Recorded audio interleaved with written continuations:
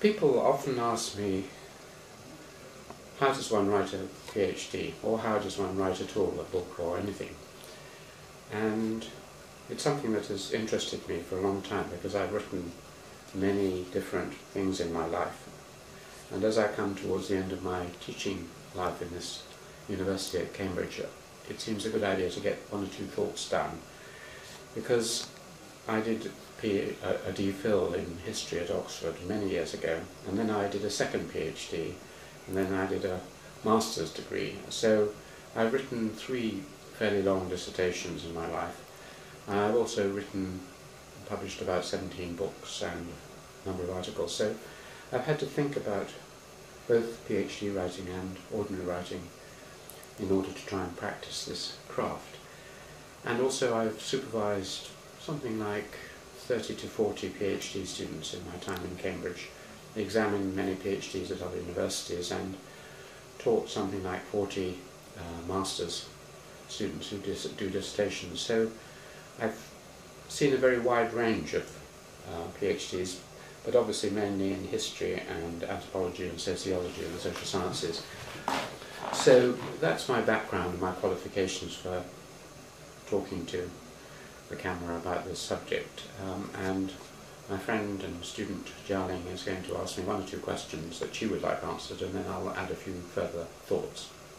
Okay, Jialing. Okay. So people usually say a good beginning is half done. How to start writing up a PhD in an efficient way? And what is a preferable structure of a good PhD? Well, how you start writing and what is a preferable structure are 2 separate questions. The starting writing is very important, and in the sense that you shouldn't delay for too long. A lot of people get into a trap whereby they put off writing. Even when you're doing a subject such as history, it's a good idea to start writing almost straight away. Certainly when you're doing something like anthropology with field work, it's a good idea to start the writing in the field before you come back. Indeed, even your preparation before you go to do your field work in your first term is the beginning of the writing. The writing shouldn't be broken off. There's a misconception that field work and PhDs are in 3 stages. There's preparing, there is gathering data, and then there's writing up, as if it was like archaeology, writing up the field report on our field site. But actually in most of the social sciences, the writing and the thinking and the research are all mixed together. So the more you can do writing all the time, a little bit of writing all the time, then the easier it is. Otherwise what tends to happen is that you gather masses of information and then you don't know where to start. It seems impossible and you get blocked. And I've had a few students who have spent the first 6 months not writing anything at all because they've got too much information. So that's to do with how you start it. The ideal shape, different universities have different lengths of PhD. Cambridge has quite a short 80,000 word limit in the social sciences. Oxford used to have 100,000, and many universities have no limit. Supposing you had 80,000, as I'm used to supervising, then of course it will depend on the subject and so on, but roughly it makes sense to think in terms of either, say, 8 chapters of 10,000 words, or say 10 chapters. You might have 10 shorter chapters, the introduction a little shorter, the conclusion a little shorter. One thing perhaps to avoid is making a chapter too long. Human beings seem to be used to reading about 10,000 words and then having a pause. If you make overlong chapters, unless there are very strong divisions within them, people don't really know when to stop and they get a bit worn out. So all my books tend to have between 8,000 and 12,000 words. If I go over 12,000 words on a chapter, I begin to try and cut it down and divide it. So that's the sort of length and the sort of structure that I would recommend. Okay, sounds great. And where to start then? Like some people suggest starting from introduction and then to the first chapter, the second chapter, all the way to conclusion. And some others would suggest starting from any of the chapters and not going back to the introduction until finishing all the chapters. As an experienced author of 20 books, what would be your suggestions?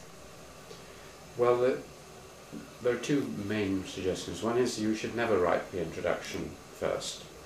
I mean, it may not do any harm to write a bit of an introduction for yourself, but it certainly won't be the introduction that you use in the final dissertation, because the introduction, it's a sort of trick. You can't introduce something until you know what it is you're introducing. So it's only right at the end, and the setting up of the problem at the beginning of the introduction is very important. Setting the stage is very important, and you can't do that properly until you know what the action is going to be. So I suggest to most students that they wait and write the introduction right at the end, even after the conclusion. I mean, there are one or two things you know that you're going to put into an introduction. If it's a Ph.D. in anthropology, for instance, you will put in something about the nature of your field work and the difficulties and strengths and weaknesses of it. You'll say something about the place that you worked and the background. You'll have to have a piece about previous theory in the field. This is required. And often people have right at the beginning something really gripping, just to catch attention, a particular strong story or event or something which immediately takes the reader in.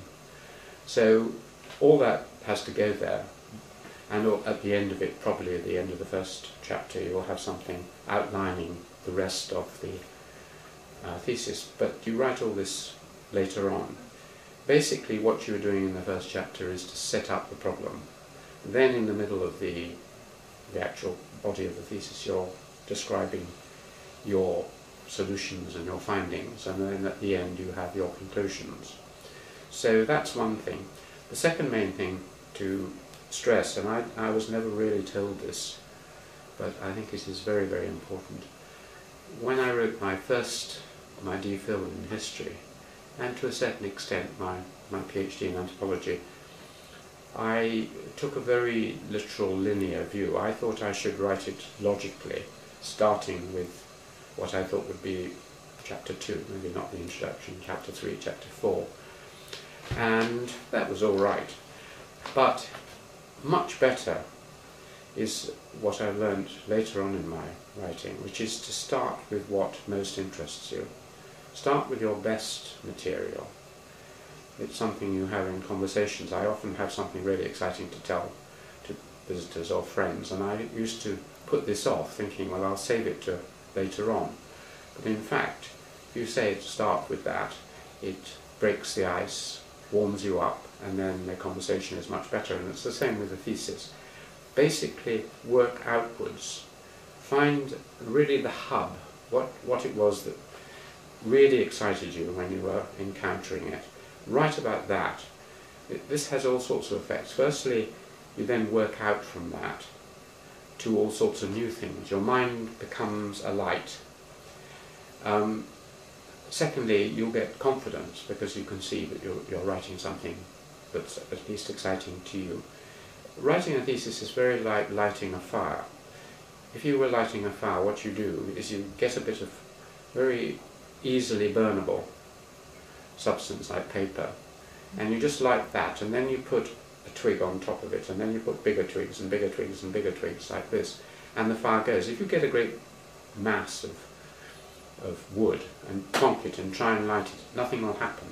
So with starting a thesis, light the easily burnable, exciting bit first, and then place twigs on it, and it will expand and become really exciting for you, and your mind will become alight.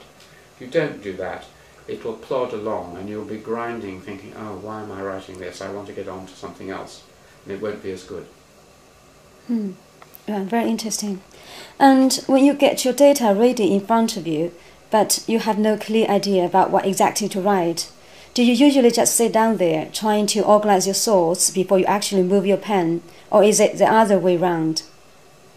Well, my own techniques have shifted. When I started as an insecure DPhil writer, I used to plan everything very, very carefully. I would take my notes and my data, break it into little bits, often onto little cards, and arrange it on my desk, and then I would write a very detailed plan of what I was going to write. Each paragraph more or less planned out with a cross-reference to my data, and then I would try and integrate all this and write it. So I would spend a long time before I'd even start writing, and I would find lots of lovely quotations and so on. And it helps your self-confidence if you feel you're in control of your data and you know where you're going, and the whole chapter is mapped out carefully. And I did that for my DPhil and to a large extent for my Ph.D, and for my first couple of books were written like that. It's all right, and you may have to do it like that. Gradually, as you get confidence, it's rather like any art form. As a pianist, you have to start by following the music and thinking carefully before you do it.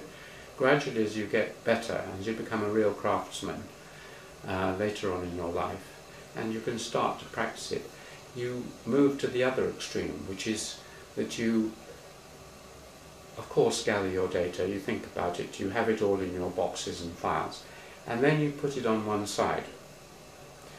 And you find a very quiet place, and often, if you look at the writing methods of great philosophers, historians, anthropologists, you see pictures of them just sitting, John Maynard Keynes, the economist, just sitting with a board on his knee, writing, or Adam Smith, the economist, used to just sit in an easy chair, have a few books beside him, and write. De Tocqueville used to just sit in an armchair and write. They'd push their data aside, because the first thing you want to do, really, as an artist does, is to sketch out your ideas, just to let your mind quietly flow over things. So just think a little bit, but just write, whether it's typewriter or whatever, and then thicken it up with data.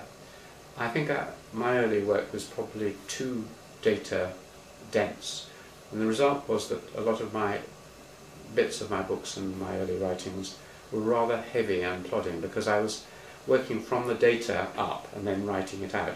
You really want to work from the ideas to the data and back and forth like that. So I would suggest the best way, if you have the confidence, obviously, is to try both ways, but if you have the confidence, is to read through all that you want to read through, that you've collected, and then put it on one side. Maybe for 5 minutes sketch out a rough plan, point 1, 2, 3, and then start writing. And if you can't remember what's in your detailed notes or whatever, just write a note saying, I'll look at that later, or to be checked, or something like that. Leave gaps in it. And just write as quickly as you can, like that.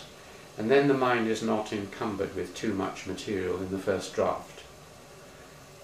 It's summed up in the small card that's kept on the typewriter, used to be kept on the typewriter of a famous writer who wrote Fahrenheit 451, Ray Bradbury, and he had a little card which said, write first, think later.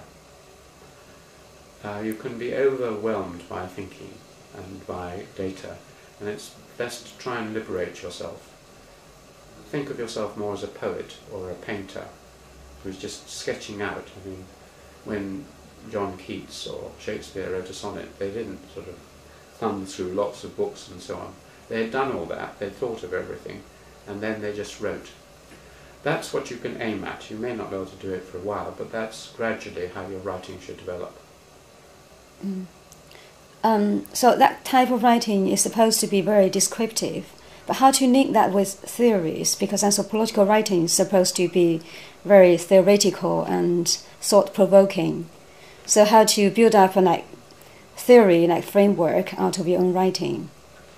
Well, you should have, already you should implicitly have a lot of theory. You've probably done an undergraduate course or a master's course, and you have a sort of rough background of theory. You know roughly the major points made by a number of theorists, and you've been reading and discussing these things. When you write, you don't need to think too consciously about that, but when you come to read it again, you'll see, oh well, this is relating to something that Durkheim said, or Victor Turner said, or something, and then you go and have a look at, and you enrich it and make it more theoretical. You can raise the level of theory after you've written a first draft, and you can raise the level of description. But if you don't let your mind follow its own paths, but keep stopping it with chunks of material, it'll be rather rough and not very convincing. And many PhD students seem to complain that you have to stay lonely and isolated for months in order to write well. It sounds like an extended liminal phase of ambiguity in Rachel. And how do you think of this? Well, I think there are two sides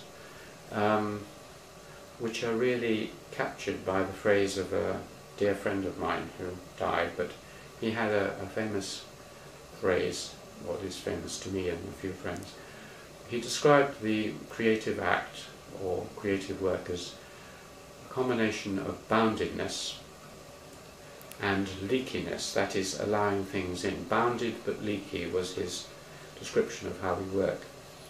In order to really concentrate and to make an original and creative contribution, you do have to be alone. Certainly in the arts and humanities and social sciences, it's different in science probably, but even in science to a large extent, you have to look in on yourself and let your mind go. And therefore you need long periods, whether it's a long period each day or months at a time, of intense thinking, which no one really can share. The only person who can a tiny bit share it possibly is your supervisor when they read drafts of it. But even they will probably be out of their depth.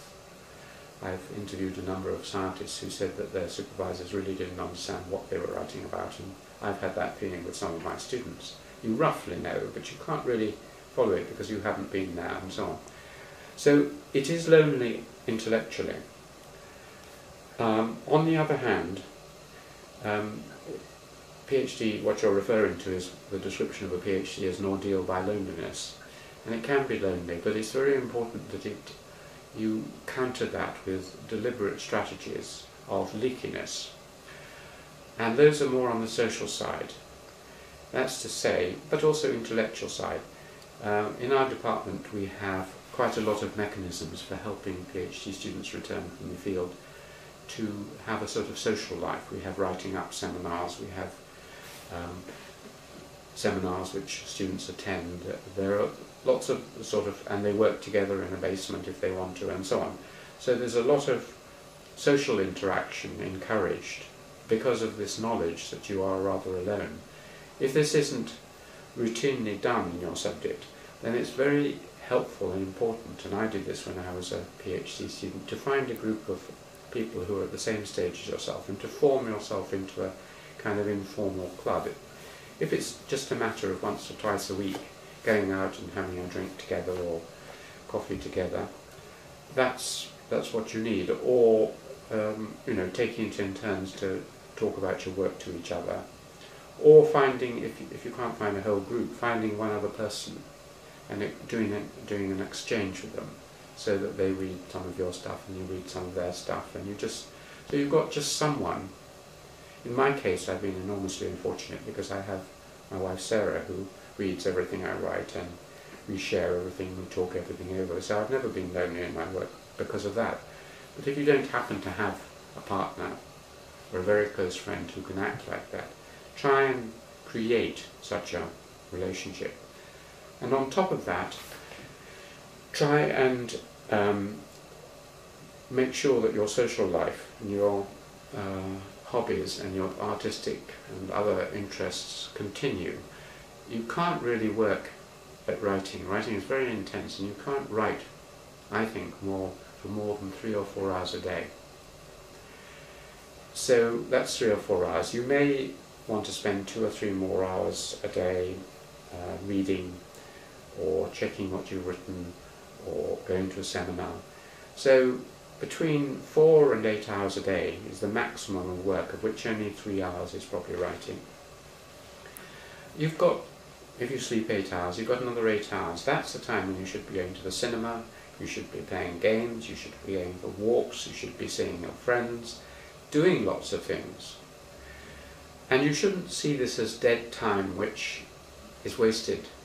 The more you can see your work and your life interlinked, in other words, when you're going for a walk, when you're watching a film, when you're watching television, when you're talking to your friends, suddenly, those are the times you'll probably have your good ideas.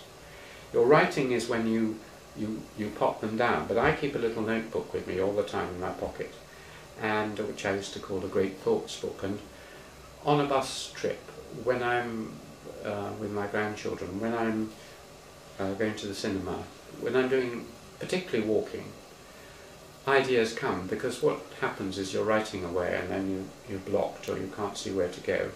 If you relax and have a good, reasonable social life, that will feed back. You will notice things, you'll suddenly see things. So keep reading novels, keep going to films, listen to music, do all the things you normally do in the other 8 hours. Don't overwork, don't try and write too much each day, just limit yourself. And then have the loneliness, which is the intellectual part of it, will be made much less threatening by having this cocoon round it of friends, activities and so on. Yes, many Cambridge students complain that doing a PhD in Cambridge, PhD is permanent head damage, because in that they can never get rid of it, and even when they're going to the cinemas, having fun with friends, they still feel haunted by the writing up or other work. That is a danger. It becomes obsessive. I mean, when Newton was asked how he solved his problems, he said, by thinking on it all the time. And if you are in the middle of a very interesting piece of work, you are sort of half thinking about it. But that's another reason for taking a little notebook with you, because I found that if you have ideas when you're doing something else, if you have a notebook and write them down straight away, then you can forget about them. Yes. If you're in the middle of a party or watching a film and a good idea comes, and you don't want to lose it, that spoils the rest of the film. So just let them come, write them down. Don't consciously spend your time thinking about your PhD. If possible, get yourself involved in something rather involving. I've noticed that a lot of very productive thinkers have some hobby, like the great mathematician G.H. Hardy of Trinity was an obsessive cricket fan. Every afternoon he used to go down to Fenners and watch the cricket, because mathematicians are notorious for thinking about mathematics all the time, but cricket took him out of it. If you've got something like cricket or music or something that really absorbs you, games often do, then you'll stop thinking about it. Okay, good. If you write 3 hours per day, how many words do you usually produce within 3 hours? Yes, I tend to write about 3 hours a day when I'm properly writing. I write, you have to choose the right time. It's very important to choose the right time, the right place for writing, and the right method. I work best about between 9 o'clock and 10 and 12 o'clock. So those 3 hours, perhaps 8:30 and then a break in the middle. So the mornings are when I write best, and some people write best at night and so on. Yes. If I write for 3 hours, I find that I've moved. Again, it's a matter of what you find best, the best way to write. I have got on my website an article which I wrote about how I write, which is called From Typewriter Through Computers to the Pen, because I started typing, and then I moved to computers, and now I write longhand. Whichever way I do it, I can obviously type faster than I can write, but I can write reasonably fast. Anyone with any of these methods in 3 hours can write at least 2,000 words. I can often write 4,000 words, even longhand, in the morning.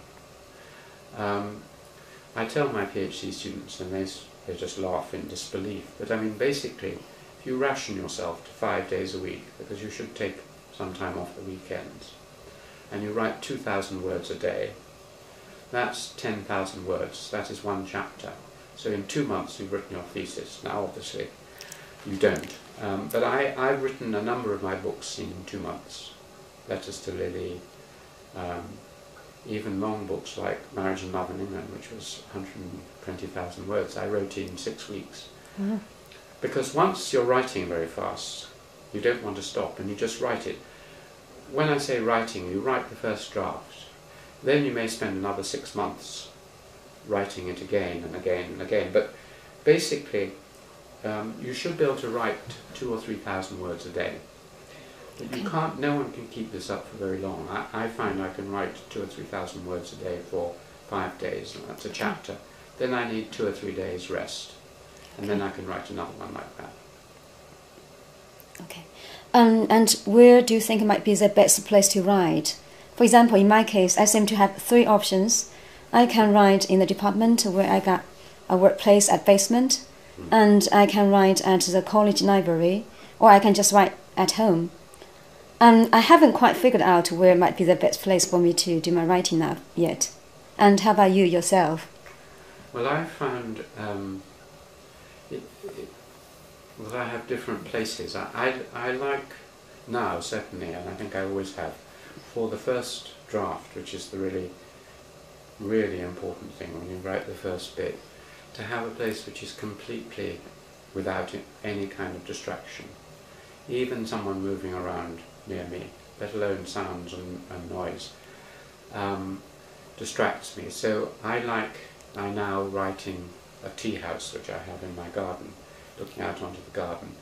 And if you look again at the working places of people who've written great books, for instance, Montesquieu used to write in a little, almost like a little prison. He had a whole chateau, and he could have written anywhere, but he found a little hole in the wall, which was a tiny little room, and he sat there without much distraction. If you look out onto a garden, it can be distracting. So basically, if you look at the writing places of most writers, they have a desk, a very quiet room like Darwin, and they shut the door. So writing in a basement in the department may be too distracting. Yes. You may need to kind of make things around you so you can't see anything. You may need to wear earplugs so you can't hear anything. As long as you're not stimulated by sensory signals from outside, that's probably all right. But you need an uninterrupted place. You need a comfortable chair. Yes. I used to write sitting with a computer, and it was very stiff and formal like this. I now find a comfortable chair like this, and I put my writing on my knee, and I handwrite. You need to feel comfortable, and nearly all the great writers who I've studied had armchairs, and they just wrote in their armchairs. Other people had different methods. One of the greatest stylists in the English language, the historian Maitland, used to write standing up at a lectern. That's very unusual. And he used to speak aloud as he wrote. So he wrote it as if he was talking to an audience. And this gave his writing a great simplicity because it was explaining to someone sitting in front of him something. So it has the feeling of spoken word, which is much simpler and clearer. So it may, what you want to do is to try different things, but above all, one is advised to find somewhere which is associated with writing. In other words, find a place where you're comfortable to write. Don't do other things there, just write there. And for instance, the great danger nowadays is email, because there's nothing as tantalizing as writing on your computer. Some people, of course, are foolish enough to turn on the email alert so that they keep being bombarded, or just to check your emails, because writing is very hard work, and people, they don't want to write. Even if you enjoy it, you think, oh, I'll just check my emails. That way madness lies.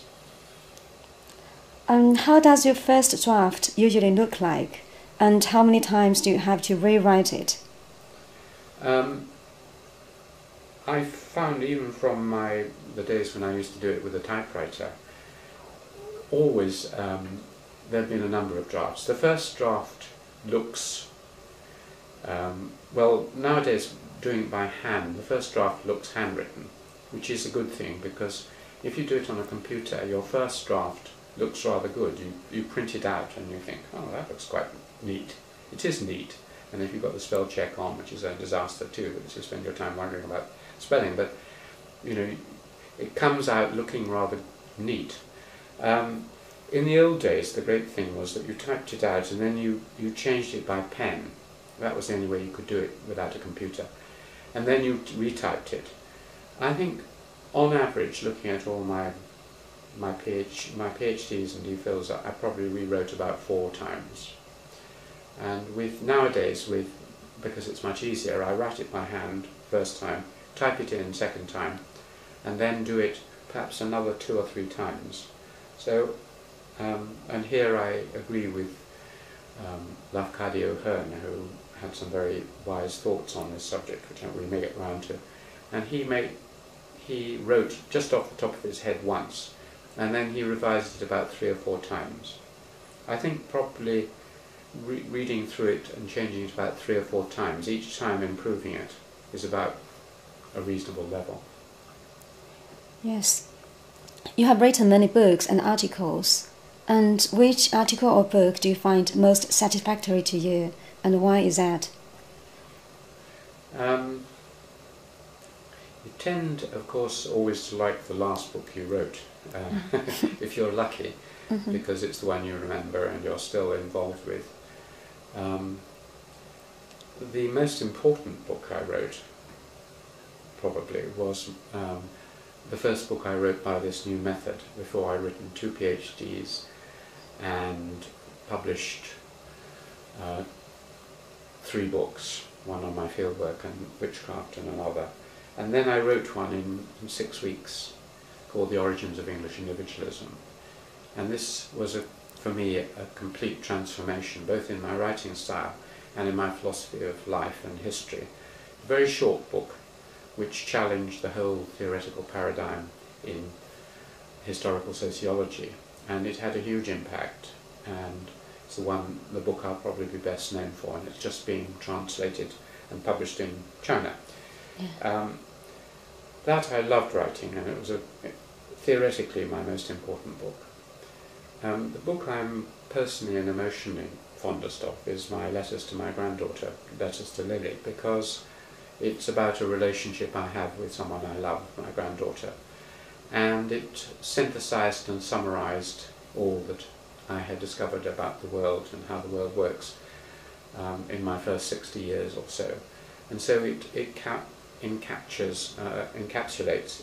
It's also the book that's been translated into most languages, about 12 different languages, and was one of the best-selling of my books. And I think people who read it find it the most affecting book. I meet people who say they've been in tears reading it. I met one the other day. So those are my 2, I think. Yeah, congratulations, because I also heard very positive and good feedbacks and comments on those 2 books, no matter in England or in China. Yes, and have you found that your writing style changed over the past 30 or 40 years of your teaching and writing career? Yes, it has. I mean, I've implied this a number of times. I started with what might be considered a very logical and positivistic. I thought that what you did was that you formulated a question, then you examined all the data and worked up from the data, an empirical system. So you'd have your data spread out, and then you would basically summarize what you consciously knew and synthesize it and present it. And that was how my first 4 or 5 works, and it continued to a certain extent in some of the later longer books on political theory. You have to do that sometimes because another thing I should mention is that your best writing is really done when you are fresh to a subject.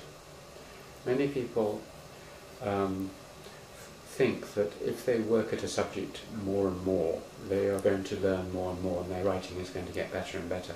But writing goes in a kind of curve. There's a period when you don't know anything and your writing isn't going to be very good. There's a period when you know just the right amount and you're learning about the subject. Writing should be really a way of talking to yourself, explaining to yourself what you know and what you don't know. So at this point it's fresh, you're filled with surprise, and you're revealing to yourself and to your reader what you know. After that, further work goes into the law of diminishing marginal returns. You work harder and it gets stale. There's new material constantly coming in. There are ideas you can't remember what you really thought at the beginning. So I find that my best writing is done rather like lecturing. It's just the same as lecturing. Your first year of lecturing isn't usually very good. Second year is pretty good. The third year is really the best. And the fourth, fifth, it begins to tail off. And so basically you write when you are just the point where your knowledge is quite considerable, but you don't know everything and you're learning new things.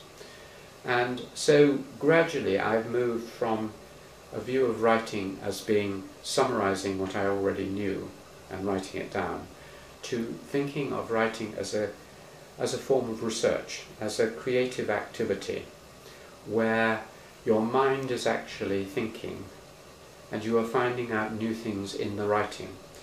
I think the mistake I made, and many people make, is that you think of writing as a kind of like writing a report on something you already know, whereas writing, which is using complex aspects of your brain which connects different things, is actually a creative exploration. I often say to students, you do your field work for the first time in the field, and then you do it again in your mind.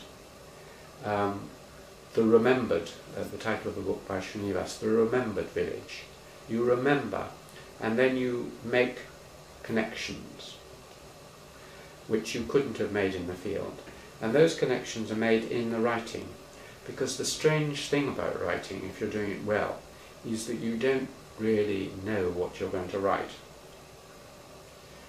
I mean, I'm at an extreme, but sometimes my wife Sarah says to me at the end of the day, you know, what did you write today? And I say, I don't know. I'll only know tomorrow when I read it. Yes. You go into a kind of automatic state. It's such a difficult thing, and you're such a high level of concentration that you don't consciously think about it. It's very similar. Imagine if you're a very good pianist. You can't think about reading the music and translating it and where your finger should be there and there. It just comes in one action. Yes. As a sports player, you don't think about the parts, you just do it. So finally, if you become a really good writer, your whole body and your mind become an instrument over which you only have partial conscious control. A lot of it is done almost automatically. This is why often when you're writing your best work, you feel as if some force, as Kipling said, his demon, is writing through you. Yes. You feel, if you were in a shamanic culture, you'd feel, you know, that the spirits were coming down into you and writing. Now, the sign of my early writing, my first PhDs, was that I hardly ever felt that. I just felt grinding along, writing and writing and writing. Yes.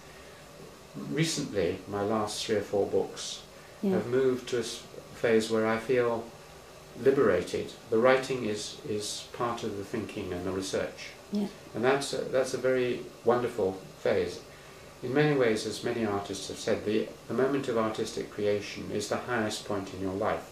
When a mathematician or a painter, musician is creating, that moment they remember all their life. The moment when I was writing Individualism or Lily or the chapters on Tocqueville or whatever were moments that I'll remember all my life, because I suddenly felt as if the whole world had come together and that some force was going through me. It's rather like a religious ecstasy. Yes. that poets feel. Now, Yes. you probably won't feel this for your first PhD, but No. it's something to just think about, a possibility of moving towards that. Okay? Yes. Yeah, that sounds wonderful. And since you have been written on different topics such as witchcraft, individualism, marriage, modernity, and you've been writing about different cultures such as Nepal, Japan, and China. So, what do you think most important that leads up all the way to this kind of magic stage where you can write freely, you can use your wisdom and mind and your hand that make them work so coherently and together to produce such wonderful piece of writing? Whether it's wonderful, of course, is another question. Yeah. I think it's a combination of things. Yeah. There's nothing like success to breed success. In other words, if you've done some good writing and you've published a little bit, it gets easier and easier. Again, something that happens to people is that they do a little bit of writing, they do their PhD, maybe publish a book, and then they wait another 5 or 10 years, and it gets more and more difficult.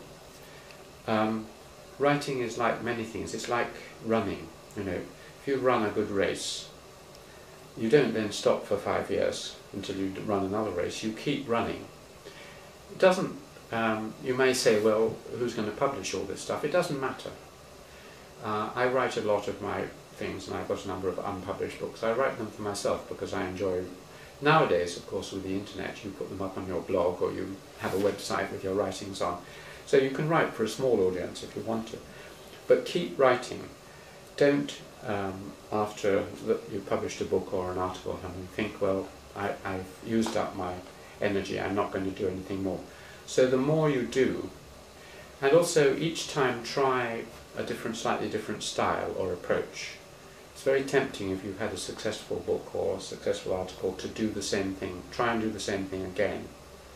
But really, I nearly always fall into that trap, and I show it to my wife and she says, Alan, this is just the same letters to Lily over again, you must try something different, and she's right. It's easier to go into the same thing, but you should try something different. And you should try something different not only in its style, in the format, but you should try something very far away from what you've just done. It's also a great temptation if you've carved out a little territory, if you've written a book on witchcraft, then to write a book on magic, and then to write a book on... After I wrote on witchcraft, I wrote about crime and violence. After that I wrote about marriage. After that I wrote about political philosophy or demography. Change direction a lot. And also you mentioned places. I mean, if you've written about Japan, don't go on writing about Japan for a bit. Write about China or something else. Because the freshness, if you covered a subject well, your best thoughts on that will be used. You want to look. I learnt a lot of this from my former professor and advisor and help and mentor, Jack Goody, because I noticed that he's a very prolific and very creative writer, and he's published about 25 books now, and they're very, very different on all sorts of subjects. But Jack's books also point to something else which is you half-asked, which is that while you keep going on to different subjects, there should be some theme or strand that connects them. If you just think, oh well, what shall I do next, that's an interesting subject, it may not really work. All my writing, in a sense, has been trying to answer a few simple questions, coming from my childhood and my own experience. Basically, the question is very simple. Why are we here? Who are we? What are human beings? Yeah, they're very fundamental questions. Yeah, and they're just the deepest questions about the nature of human beings, the nature of our world, the nature of historical development to get to our world. So I'm trying to understand those philosophical questions, or try answers to them, quite bordering on religion, but not religion, bordering on philosophy, but not philosophy, but pursued through history and anthropology. And so each of my books is really, I'm sitting here looking through different windows. I look through this window at glass, and I find the history of glass tells me something about how perception and the Renaissance occurred. And I look through tea, and I find out how our medical revolution and how the modern world emerged from the Malthusian trap. I look through this.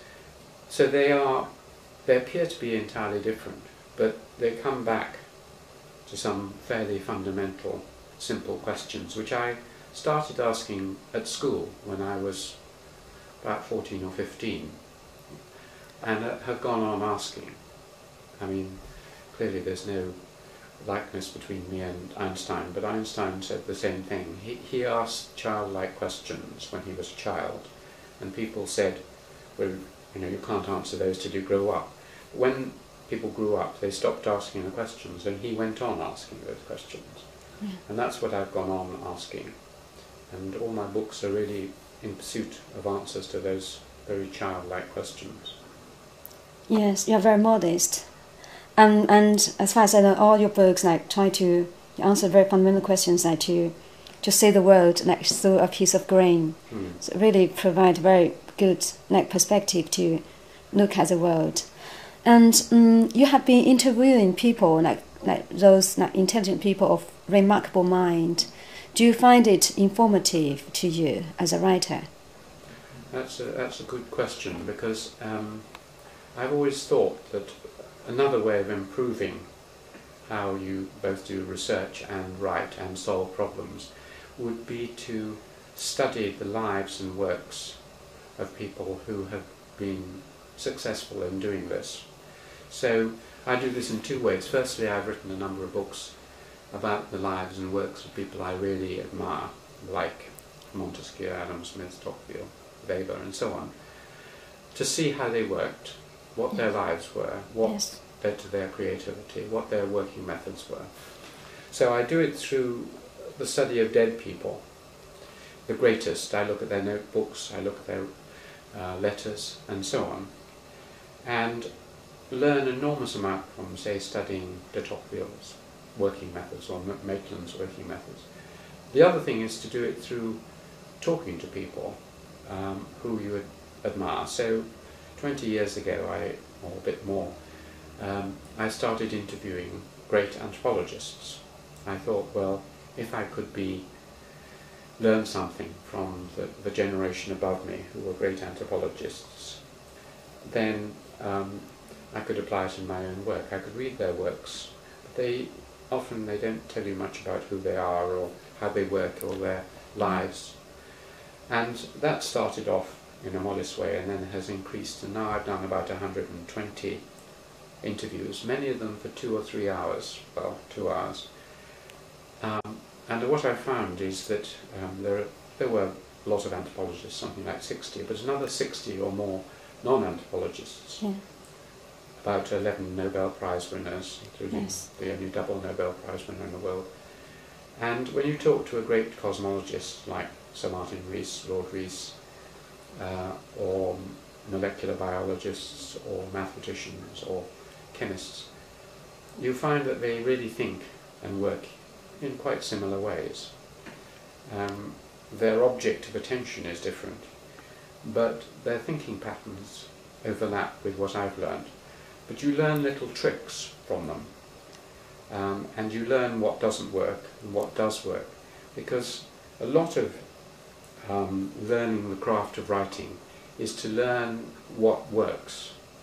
It's like being a great composer like Handel or Bach.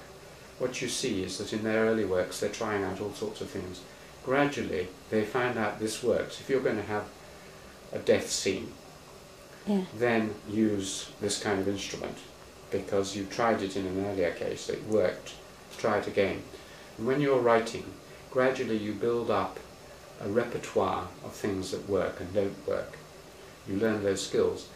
And a shortcut to doing that is to talk to as many people who you think have been successful, and be very honest and direct as you are doing, and say, well, how do you do it? Yes. And they usually like talking about it, as you can see. Good. You're currently writing a book on Cambridge. And may I have the opportunity to ask about how this book is going on, your writing up? Yeah. Well, it's exactly similar to what I've been saying. That is, I started writing it in China, and that's another tip, that often it's best to start writing things well away from what you're writing about, if you're close to it. So I started writing it. I started writing it really to help my friends and students like yourself, because they came to China, to Cambridge, which is very confusing and very old and complicated, and they were often puzzled by it. So I thought, as I've been here a long time, why don't I write down what I know about it, which might be helpful. And to begin with, I just wrote straight off the top of my head. I chose the letter C for Cambridge, and I wrote about lots of subjects under the letter C. So I wrote under clubs, or committees, or cabals, or carols, or whatever it was, everything I could think about. Colleges, everything with C, cam, and charm, and customs, and culture. So I had lots of little vignettes off the top of my head. Then I discussed it with Sarah, and she said that's all right for the first draft, but it doesn't really work as a book. So I then consolidated them into chapters, and it was, at the moment it's at the stage where a lot of the ideas are there, but the detailed research, which I need to justify things because some things are wrong, is now going on. I'm going back into archives, I'm reading further books, I'm talking to people, I'm getting comments back from friends and colleagues, and I'm trying it out. This is another thing which is worth stressing. I mentioned that you should perhaps find someone else who's interested in swapping with your writing. I've found it, and this came from studying Adam Smith and Tocqueville, they had all their stuff read by ordinary people, by their brothers, by non-specialists. So I get non-specialists, if possible, to read my stuff, to see whether the style is right as well as the content. But in the case of Cambridge, since everyone's Cambridge is different, I got it right from the top. The Vice-Chancellor's reading it, the head of, the ex-head of New Hall is reading it, the librarian of King's has read a bit, and colleagues near the top have read it, but I'm getting Ph.D. students and maybe undergraduates to read it as well, just so that I get different slants on it, and they will say, well, this works, this doesn't work, I don't understand that, you've forgotten that. And then gradually it gets firmed down.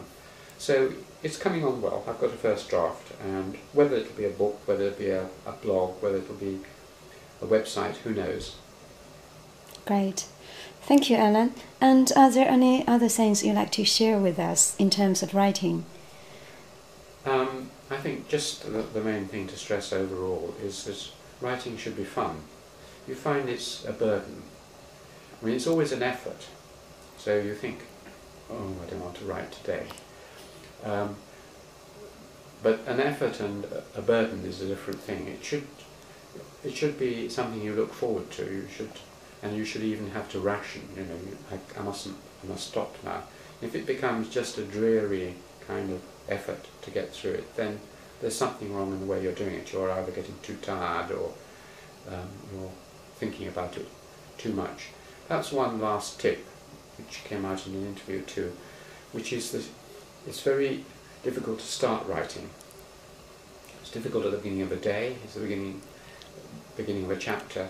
It's Yes. a very good idea never to completely finish off a bit of writing. So if it comes, you've been writing away and you're 2/3 or 3/4 of the way through a chapter on a Friday evening, don't make a big effort and finish the chapter. Just at the end of a Friday, or whenever you're going to have a little break, if you're going on a holiday or something, just leave it 9/10 finished. Write down a few notes of what you would have gone on to write if you'd spent another 2 hours or another day on it. Leave yourself notes saying, and then I'll talk about this, and then I'll talk about that. Then when you come back on the Monday or after a holiday, or you just look at your notes, and you read through the last 3 or 4 pages, and you just go on easily from that, and you write out what you would have written. Then you're warmed up, and it's the middle of the day, and then you type in chapter 4, and then you start off. If you have a blank screen or a blank sheet of paper saying chapter 4 on a Monday morning, hopeless. Okay?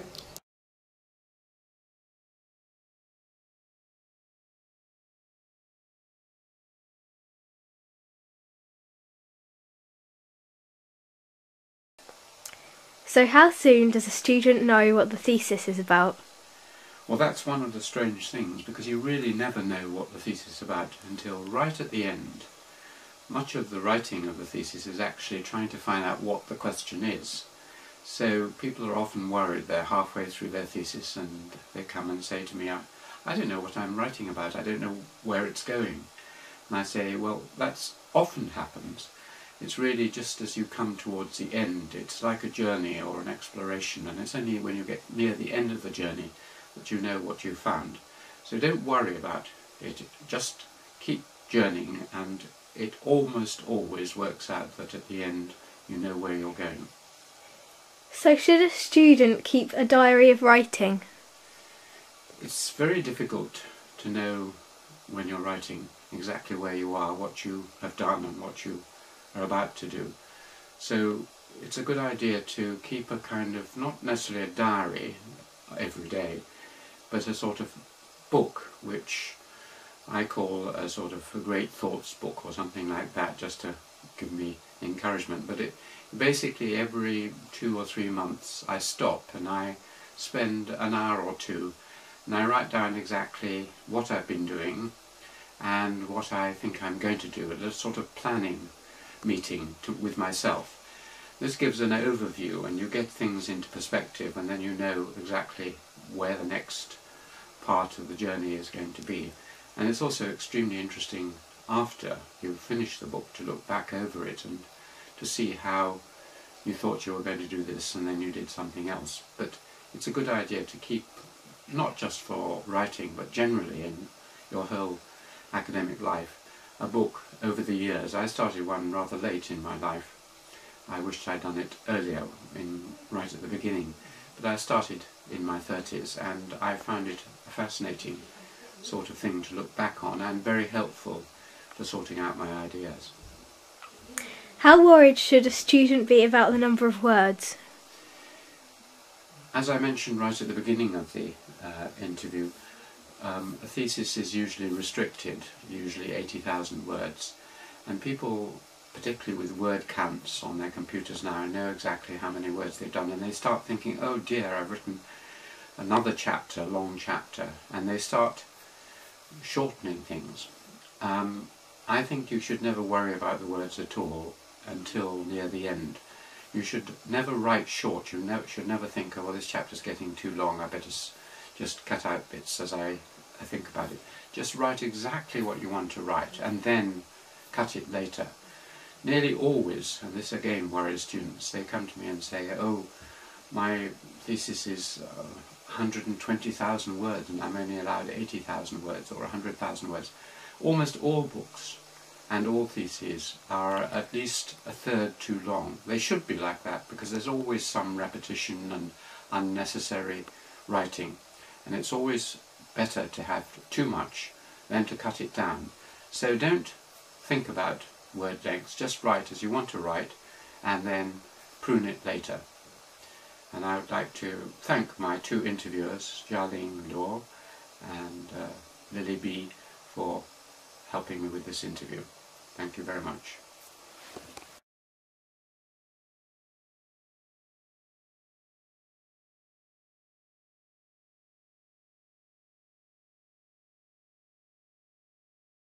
An exchange with them, so that they read some of your stuff and you read some of their stuff, and so you've got just someone.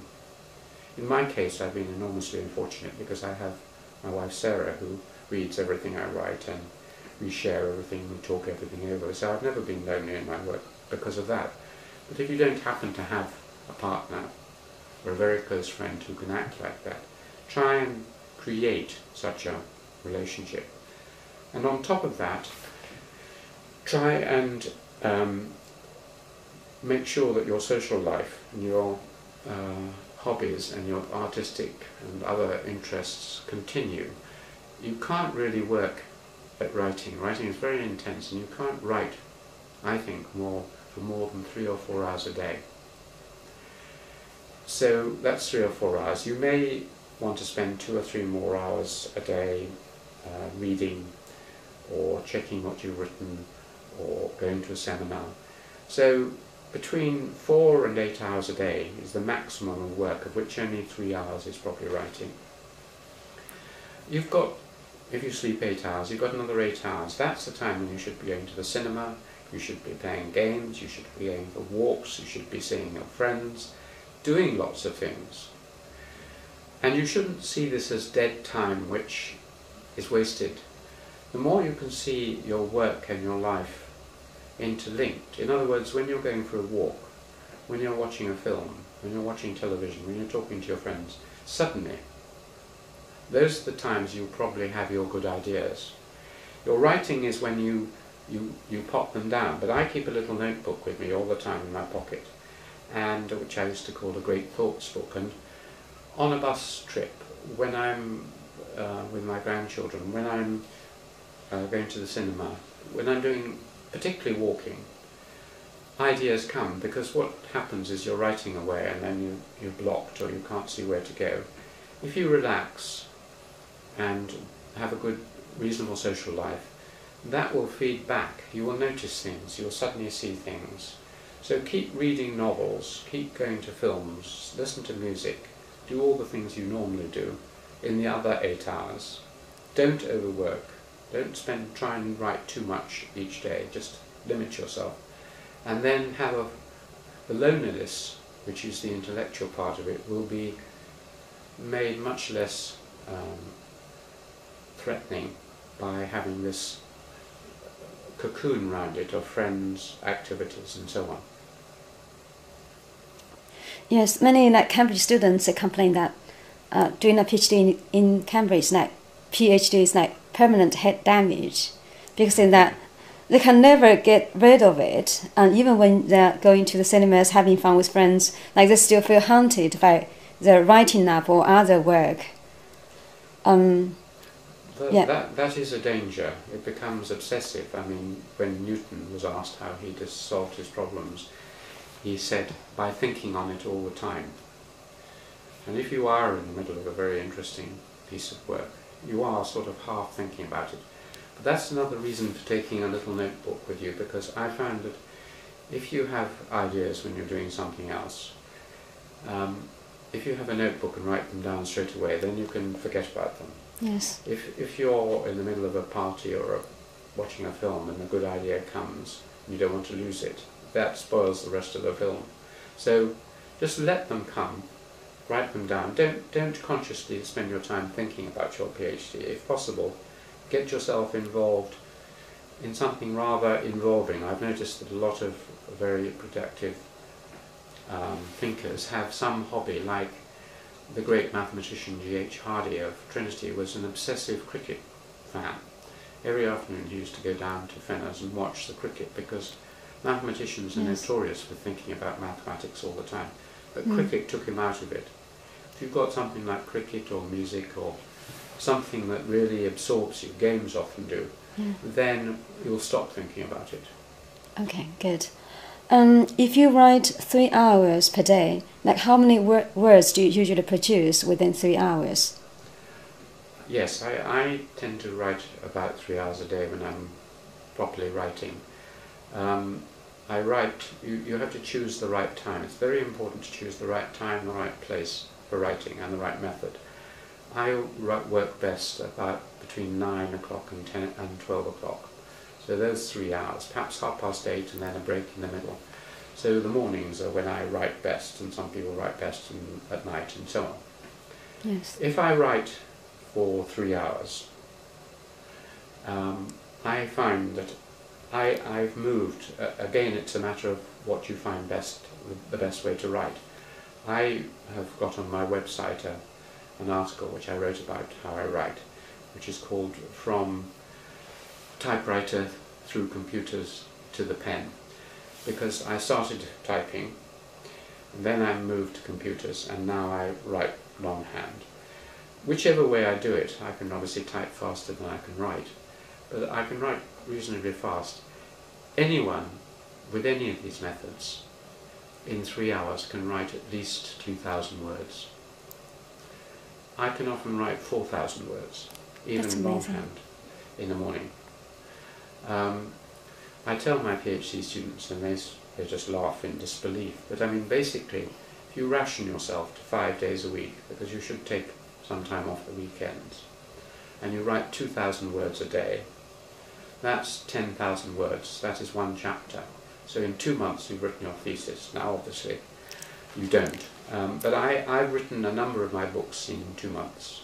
Letters to Lily, even long books like Marriage and Love in England, which was 120,000 words, I wrote in 6 weeks. Wow.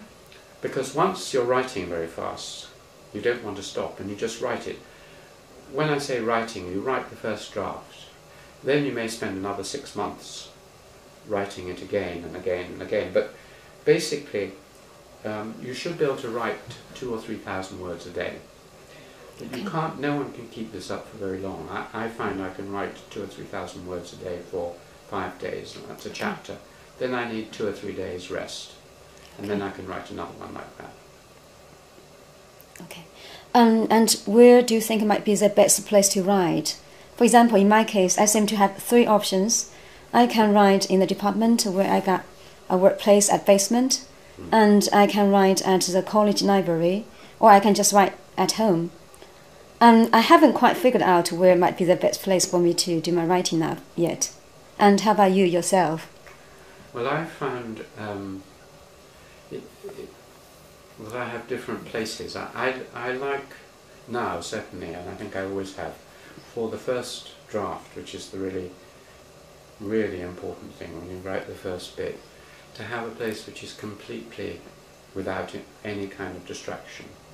Even someone moving around near me, let alone sounds and noise, distracts me. So I now write in a tea house which I have in my garden, looking out onto the garden.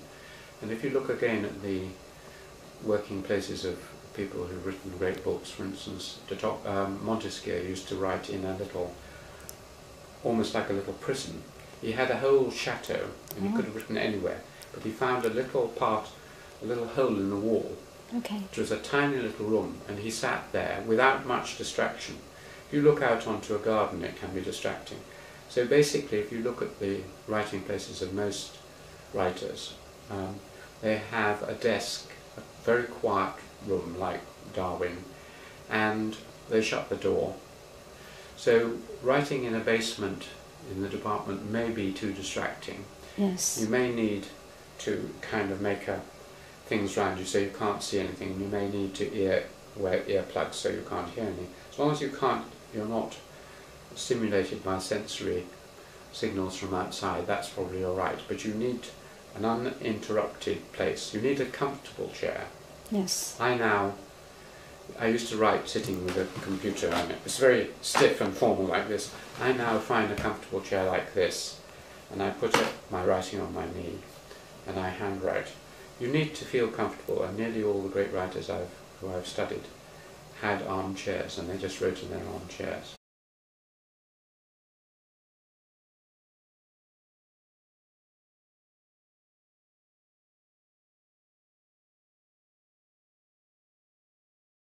People often ask me, how does one write a Ph.D. or how does one write at all, a book or anything?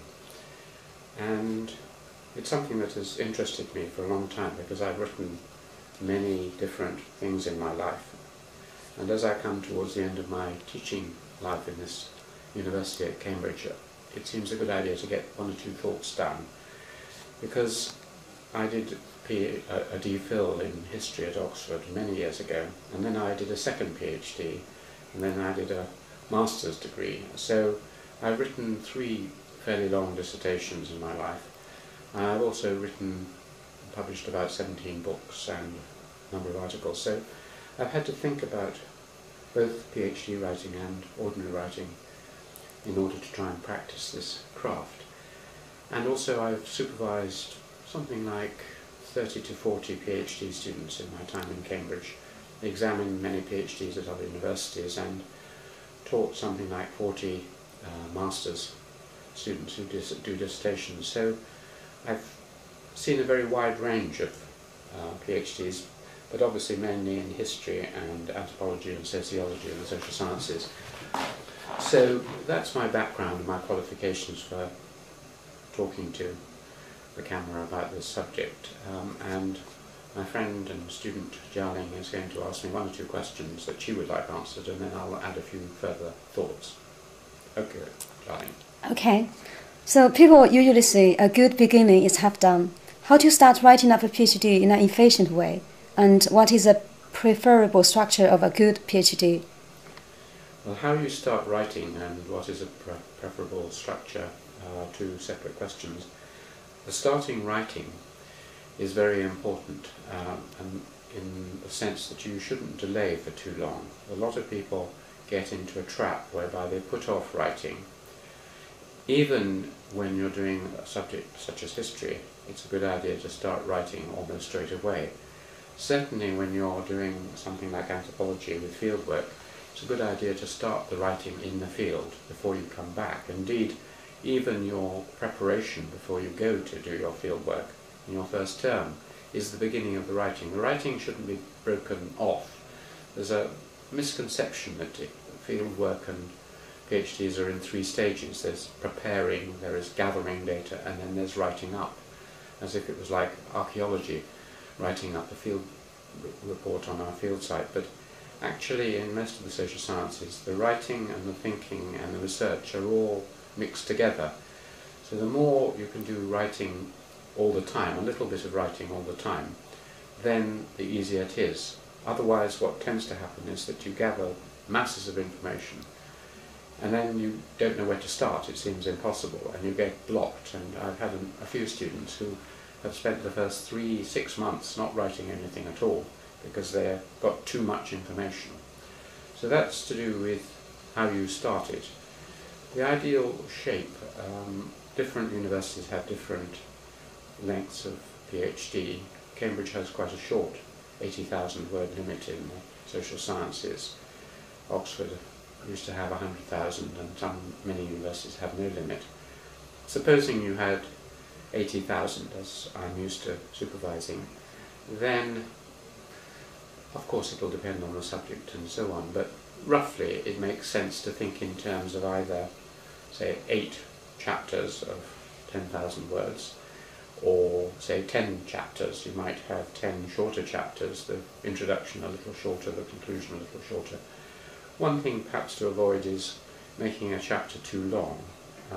Human beings seem to be used to reading about 10,000 words and then having a pause. If you make overlong chapters, unless there are very strong divisions within them, people don't really know when to stop and they get a bit worn out.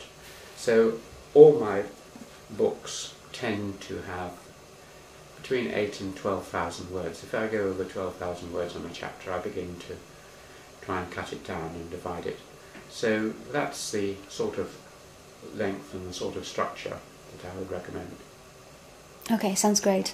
And where to start then? Like some people suggest starting from introduction and then to the first chapter, the second chapter, all the way to conclusion. And some others would suggest starting from any of the chapters and not going back to the introduction until finishing all the chapters. As an experienced author of 20 books, what would be your suggestions? Well, there are two main suggestions. One is you should never write the introduction first. I mean, it may not do any harm to write a bit of an introduction for yourself, but it certainly won't be the introduction that you use in the final dissertation, because the introduction, it's a sort of trick. You can't introduce something until you know what it is you're introducing. So it's only right at the end, and the setting up of the problem at the beginning of the introduction is very important. Setting the stage is very important, and you can't do that properly until you know what the action is going to be. So I suggest to most students that they wait and write the introduction right at the end, even after the conclusion. I mean, there are one or two things you know that you're going to put into an introduction. If it's a PhD in anthropology, for instance, you will put in something about the nature of your field work and the difficulties and strengths and weaknesses of it. You'll say something about the place that you worked and the background. You'll have to have a piece about previous theory in the field. This is required. And often people have right at the beginning something really gripping, just to catch attention, a particular strong story or event or something which immediately takes the reader in. So all that has to go there, and at the end of it, probably at the end of the first chapter, you'll have something outlining the rest of the thesis, but you write all this later on. Basically what you're doing in the first chapter is to set up the problem. Then in the middle of the actual body of the thesis, you're describing your solutions and your findings, and then at the end you have your conclusions. So that's one thing. The second main thing to stress, and I was never really told this, but I think it is very, very important. When I wrote my DPhil in history, and to a certain extent my PhD in anthropology, I took a very literal, linear view. I thought I should write it logically, starting with what I thought would be chapter 2, maybe not the introduction, chapter 3, chapter 4. And that was all right. But much better is what I learned later on in my writing, which is to start with what most interests you. Start with your best material. It's something you have in conversations. I often have something really exciting to tell to visitors or friends, and I used to put this off, thinking, well, I'll save it to later on. But in fact, if you say start with that, it breaks the ice, warms you up, and then the conversation is much better. And it's the same with the thesis. Basically, work outwards. Find really the hub, what it was that really excited you when you were encountering it. Write about that. This has all sorts of effects. Firstly, you then work out from that to all sorts of new things. Your mind becomes a light. Secondly, you'll get confidence because you can see that you're writing something that's at least exciting to you. Writing a thesis is very like lighting a fire. If you were lighting a fire, what you do is you get a bit of very easily burnable substance like paper, and you just light that, and then you put a twig on top of it, and then you put bigger twigs and bigger twigs and bigger twigs like this, and the fire goes. If you get a great mass of wood and plonk it and try and light it, nothing will happen. So with starting a thesis, light the easily burnable, exciting bit first, and then place twigs on it, and it will expand and become really exciting for you, and your mind will become a light. If you don't do that, it will plod along and you'll be grinding, thinking, oh, why am I writing this? I want to get on to something else. That you don't consciously think about it. It's very similar. Imagine if you're a very good pianist. You can't think about reading the music and translating it and where your finger should be there and there. It just comes in one action. Yes. As a sports player, you don't think about the parts, you just do it.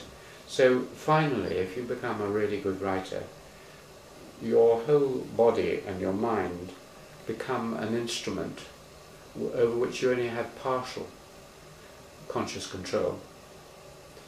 A lot of it is done almost automatically. This is why often when you're writing your best work, you feel as if some force, as Kipling said, his demon, is writing through you.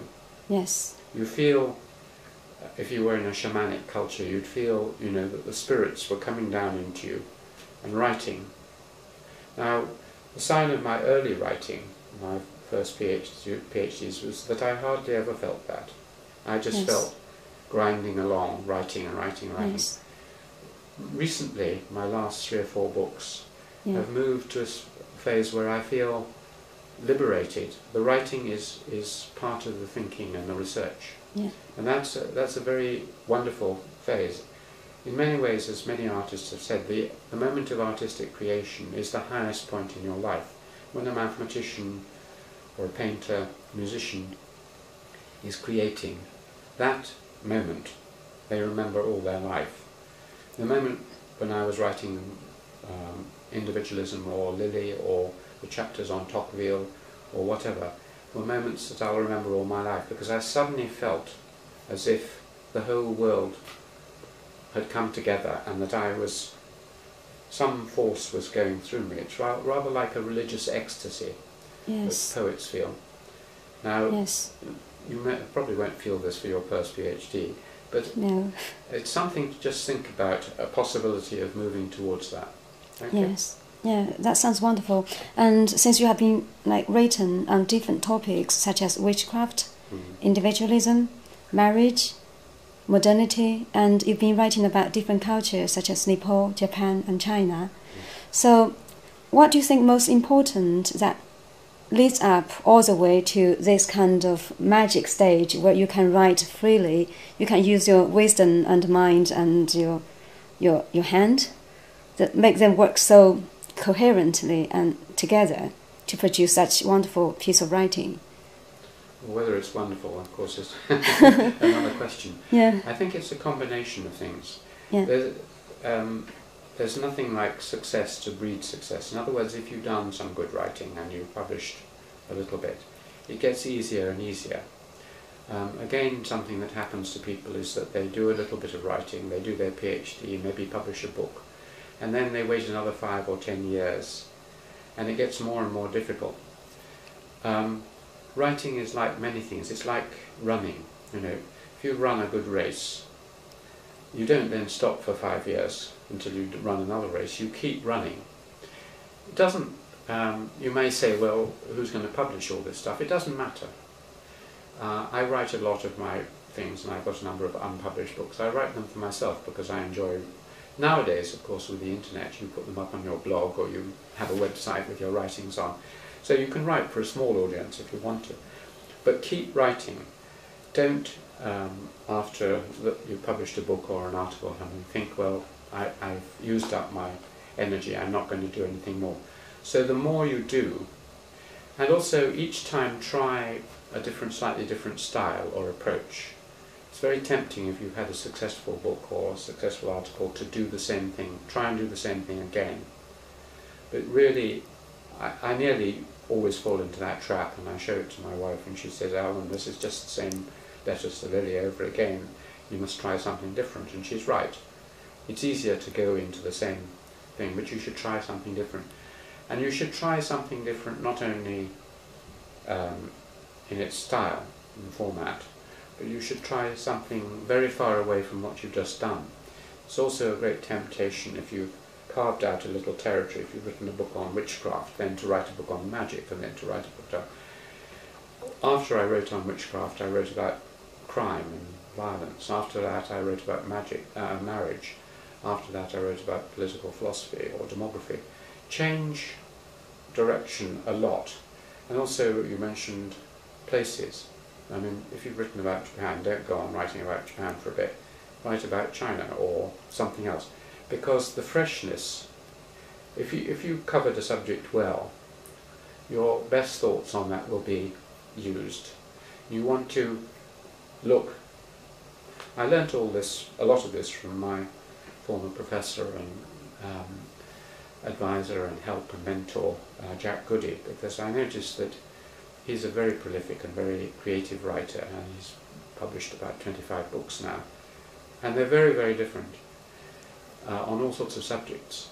But Jack's books also point to something else, which is you half-asked, which is that while you keep going on to different subjects, there should be some theme or strand that connects them.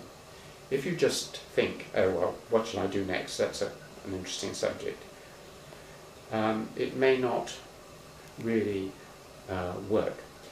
All my writing, in a sense, has been trying to answer a few simple questions, coming from my childhood and my own experience. Basically, the question is very simple. Why are we here? Who are we? What are human beings? Yeah, they're very fundamental questions. Yeah, they're just the deepest questions about the nature of human beings, the nature of our world, the nature of historical development to get to our world. So I'm trying to understand those philosophical questions, or try answers to them, quite bordering on religion, but not religion, bordering on philosophy, but not philosophy, but pursued through history and anthropology. And so each of my books is really, I'm sitting here looking through different windows. I look through this window at glass, and I find the history of glass tells me something about how perception and the Renaissance occurred. And I look through tea and I find out how our medical revolution and how the modern world emerged from the Malthusian trap. I look through this. So they appear to be entirely different, but they come back to some fairly fundamental, simple questions, which I started asking at school when I was about 14 or 15, and have gone on asking. I mean, clearly there's no likeness between me and Einstein, but Einstein said the same thing. He asked childlike questions when he was a child, and people said, well, you know, you can't answer those till you grow up. When people grew up, they stopped asking the questions, and he went on asking those questions. Yeah. And that's what I've gone on asking. And all my books are really in pursuit of answers to those very childlike questions. Yes, you're very modest. And as far as I know, all your books try to answer very fundamental questions, to see the world through a piece of grain. So really provide very good perspective to look at the world. And you have been interviewing people those intelligent people of remarkable mind. Do you find it informative to you as a writer? That's a good question, because I've always thought that another way of improving how you both do research and write and solve problems would be to study the lives and works of people who have been successful in doing this. So I do this in two ways. Firstly, I've written a number of books about the lives and works of people I really admire, like Montesquieu, Adam Smith, Tocqueville, Weber, and so on, to see how they worked, what their lives were, what led to their creativity, what their working methods were. So I do it through the study of dead people, the greatest. I look at their notebooks, I look at their letters, and so on, and learn an enormous amount from, say, studying. Other people had different methods. The greatest, one of the greatest stylists in the English language, the historian Maitland, used to write standing up at a lectern. That's very unusual. And he used to speak aloud as he wrote. So he wrote it as if he was talking to an audience. And this gave his writing a great simplicity, because it was explaining to someone sitting in front of him something. So it has the feeling of spoken word, which is much simpler and clearer. So it makes, what you want to do is to try different things, but above all, one is advised to find somewhere which is associated with writing. In other words, find a place where you're comfortable to write. Don't do other things there, just write there. And for instance, the great danger nowadays is email, because there's nothing as tantalizing as writing on your computer. Some people, of course, are foolish enough to turn on the email alert so that they keep being bombarded, or just to check your emails, because writing is very hard work, and people, they don't want to write. Even if you enjoy it, you think, oh, I'll just check my emails. That way madness lies. How does your first draft usually look like, and how many times do you have to rewrite it? I found, even from the days when I used to do it with a typewriter, always there have been a number of drafts. The first draft looks, well, nowadays doing it by hand, the first draft looks handwritten, which is a good thing, because if you do it on a computer, your first draft looks rather good. You print it out and you think, oh, that looks quite neat. It is neat. And if you've got the spell check on, which is a disaster too, because you spend your time wondering about spelling, but it comes out looking rather neat. In the old days, the great thing was that you typed it out and then you changed it by pen. That was the only way you could do it without a computer. And then you retyped it. I think, on average, looking at all my PhDs and DPhils, I probably rewrote about 4 times. And nowadays, because it's much easier, I write it by hand first time, type it in second time, and then do it perhaps another 2 or 3 times. So, and here I agree with Lafcadio Hearn, who had some very wise thoughts on this subject, which we may get round to. And he wrote just off the top of his head once, and then he revised it about 3 or 4 times. I think probably reading through it and changing it about 3 or 4 times, each time improving it, is about a reasonable level. Yes. You have written many books and articles. And which article or book do you find most satisfactory to you, and why is that? You tend, of course, always to like the last book you wrote, if you're lucky, because it's the one you remember and you're still involved with. The most important book I wrote, probably, was the first book I wrote by this new method, before I'd written 2 PhDs and published 3 books, one on my fieldwork and witchcraft and another. And then I wrote one in 6 weeks called The Origins of English Individualism. And this was, for me, a complete transformation, both in my writing style and in my philosophy of life and history. A very short book, which challenged the whole theoretical paradigm in historical sociology. And it had a huge impact, and it's the book I'll probably be best known for, and it's just being translated and published in China. Yeah. That I loved writing, and it was theoretically my most important book. The book I'm personally and emotionally fondest of is my letters to my granddaughter, Letters to Lily, because it's about a relationship I have with someone I love, my granddaughter. And it synthesized and summarized all that I had discovered about the world and how the world works in my first 60 years or so. And so it encapsulates. It's also the book that's been translated into most languages, about 12 different languages, and was one of the best-selling of my books. And I think people who read it find it the most affecting book. I meet people who say they've been in tears reading it. I met one the other day. So those are my 2, I think. Yeah, congratulations, because I also heard very positive and good feedbacks and comments on those 2 books, no matter in England or in China. Yes, and have you found that your writing style changed over the past 30 or 40 years of your teaching and writing career? Yes, it has. I mean, I've implied this a number of times.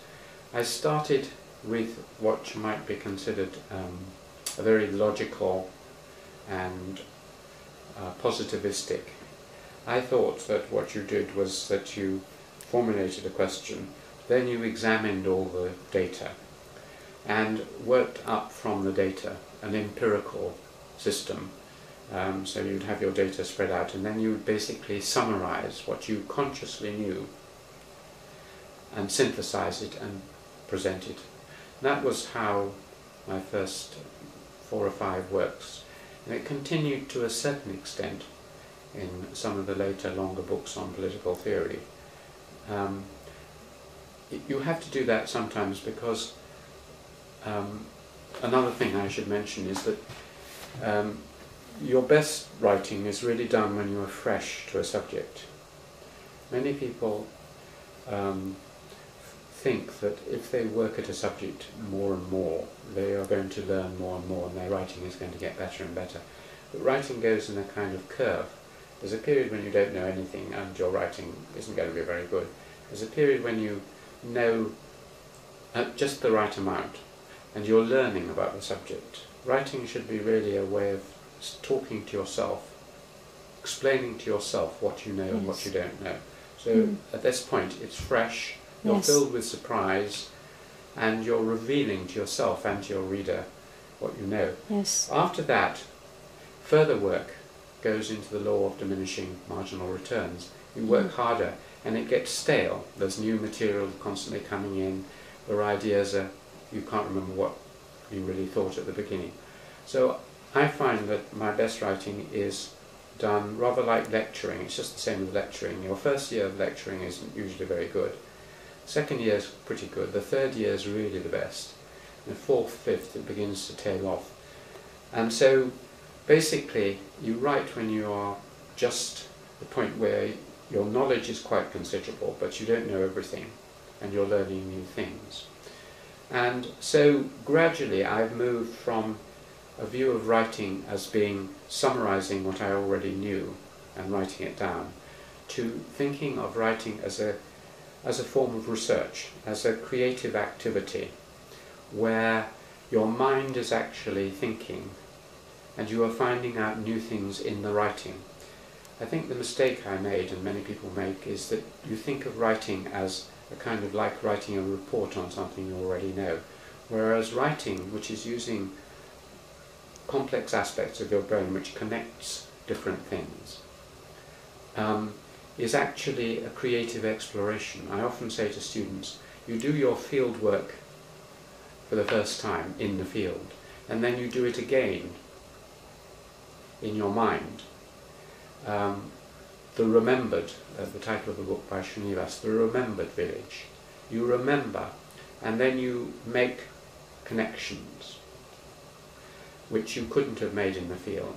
And those connections are made in the writing, because the strange thing about writing, if you're doing it well, is that you don't really know what you're going to write. I mean, I'm at an extreme, but sometimes my wife Sarah says to me at the end of the day, you know, what did you write today? And I say, I don't know. I'll only know tomorrow when I read it. Yes. You go into a kind of automatic state. It's such a difficult thing, and you're such a high level of concentration, it won't be as good. Yeah, very interesting.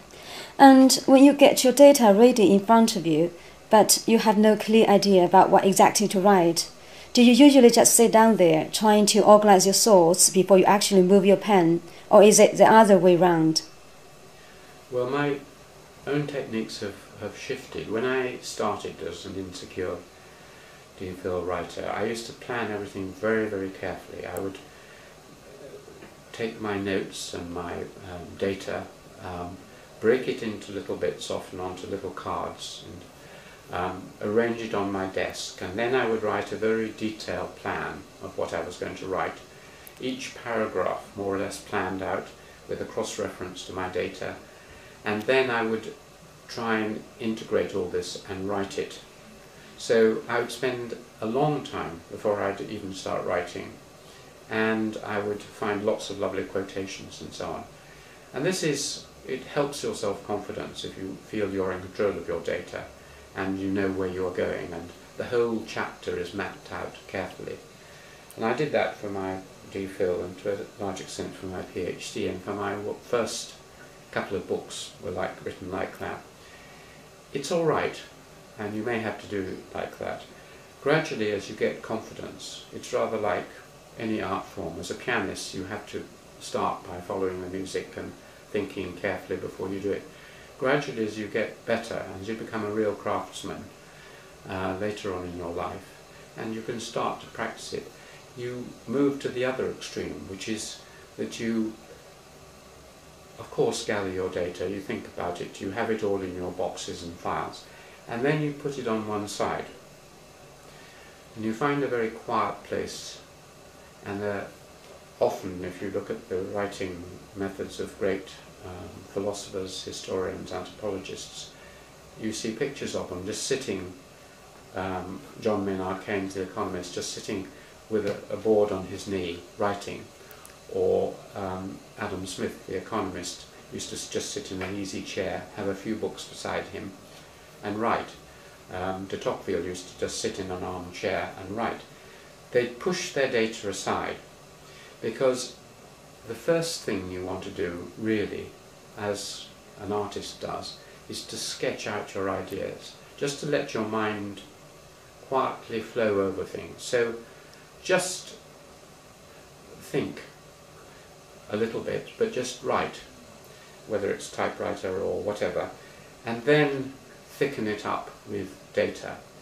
I think my early work was probably too data dense, and the result was that a lot of my bits of my books and my early writings were rather heavy and plodding, because I was working from the data up and then writing it out. You really want to work from the ideas to the data and back and forth like that. So I would suggest the best way, if you have the confidence, obviously, is to try both ways, but if you have the confidence, is to read through all that you want to read through, that you've collected, and then put it on one side. Maybe for 5 minutes sketch out a rough plan, point 1, 2, 3, and then start writing. And if you can't remember what's in your detailed notes or whatever, just write a note saying, I'll look at that later, or to be checked, or something like that. Leave gaps in it. And just write as quickly as you can, like that. And then the mind is not encumbered with too much material in the first draft. It's summed up in the small card that's kept on the typewriter. It used to be kept on the typewriter of a famous writer who wrote Fahrenheit 451, Ray Bradbury, and he had a little card which said, write first, think later. You can be overwhelmed by thinking and by data, and it's best to try and liberate yourself.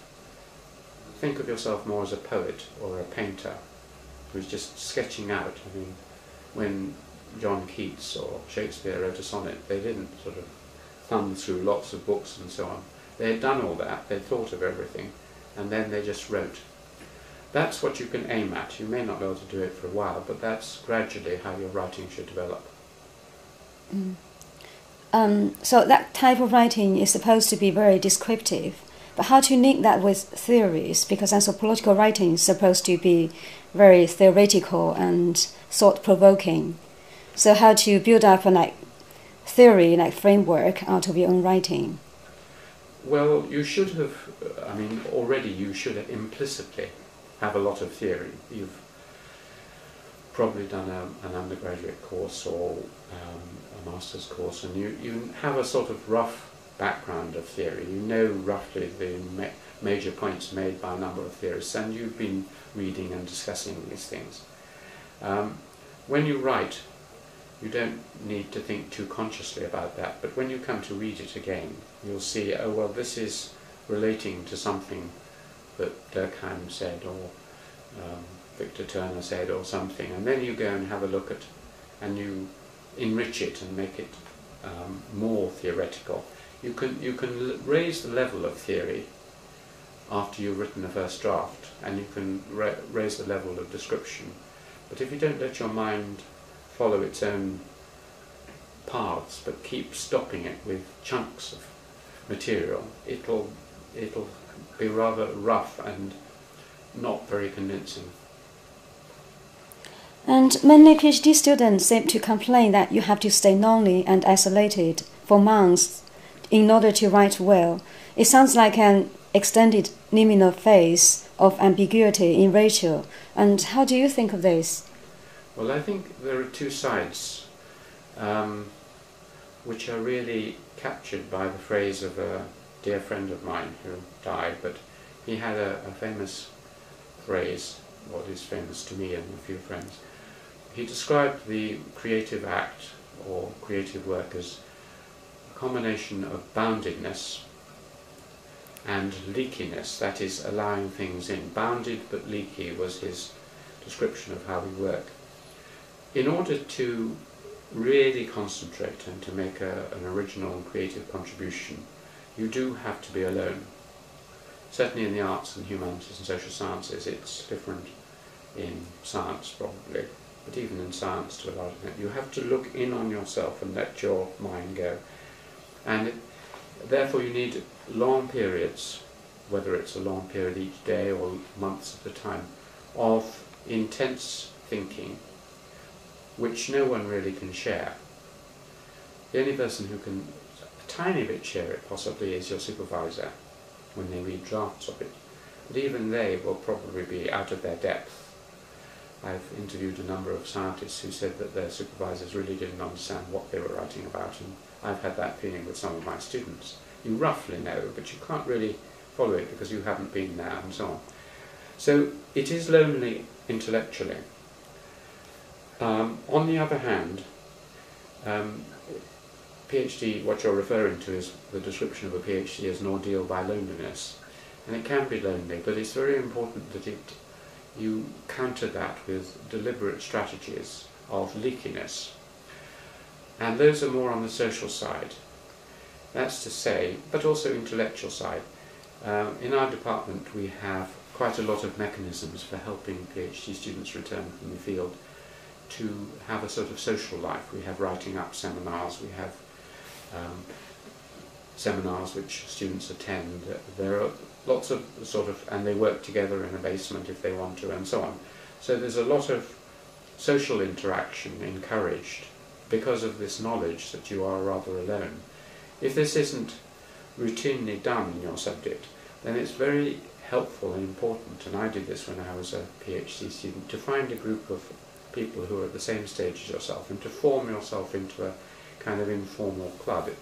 If it's just a matter of once or twice a week going out and having a drink together or coffee together, that's what you need. Or taking it in turns to talk about your work to each other, or finding, if you can't find a whole group, finding one other person and doing